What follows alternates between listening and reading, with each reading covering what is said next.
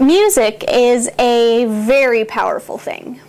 It can make people feel happy or sad, content, or even scared.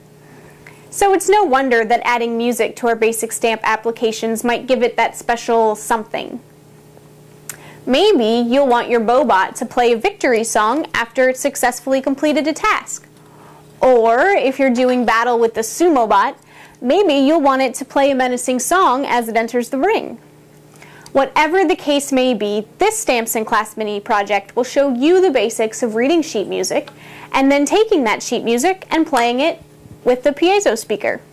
As always, full documentation and source code can be found on forums.parallax.com, Stamps in Class mini projects, playing sheet music with the Piezospeaker. This page contains all of the information needed for playing your favorite songs with the Piezospeaker in Basic Stamp 2, complete with a full tutorial on the basics of reading sheet music. Once you have that down, you can map out the notes to your favorite pieces of music and port those notes into PBasic code. The example here plays the song School Days by Gus Edwards and Will Cobb. After all, this is a Stamps in Class mini project, so I figured it seemed appropriate.